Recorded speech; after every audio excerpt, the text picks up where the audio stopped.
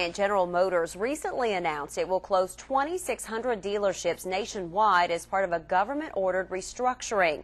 That news has created a nervous waiting game at many Kentucky GM dealerships. But our Denny Treese found a Clark County outlet whose owner simply refuses to worry. It is tonight's focus on the economy. Mike Wilson Chevrolet Buick Pontiac GMC is not one of the many Bluegrass GM dealerships playing the waiting game. Mike has 2 grown children and 5 grandchildren. He's proud of his customer satisfaction record, and he's ready for whatever happens.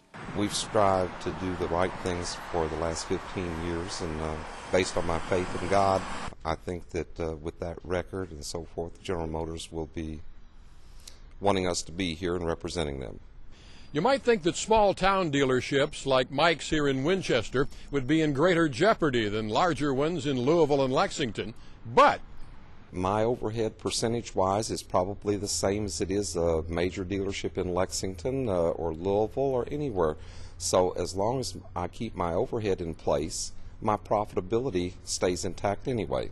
You try and do the right thing. We don't need to be selfish about any of this.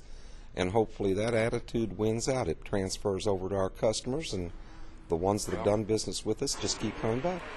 Adam Everman was in a near-fatal accident 2 years ago and said if he recovered enough to drive again, the one thing he wanted was a brand-new Camaro. And today Mike Wilson handed him the keys to his dream car.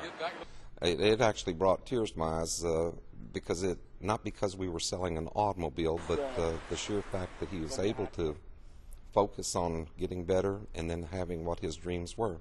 Now, if only Mike Wilson's business could make a similar recovery. In Clark County, Denny Treese, WKYT 27 News First. Well, with the economy still affecting most Americans in a negative way, Wilson admits his business is down 52% from this time last year.